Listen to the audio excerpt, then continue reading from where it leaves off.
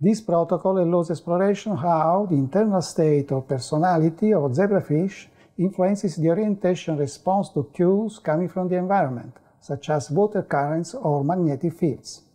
This technique is used to observe how both internal factors and environmental cues impact zebrafish orientation.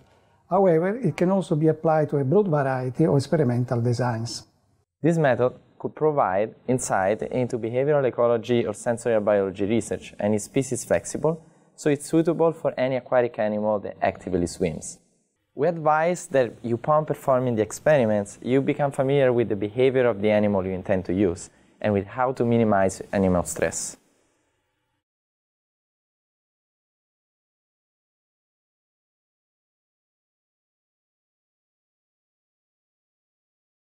For personality selection in zebrafish, collect individual fish using a 250 milliliter beaker in a net to move them into a transfer tank, and transfer the fish to the dark side of the personality selection tank.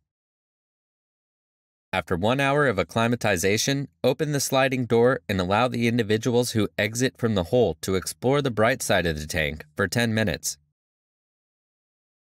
At the end of the exploration period, gently collect the fish into separated containers, collecting the proactive fish from the bright side, and after additional 5 minutes, the reactive fish from the dark box.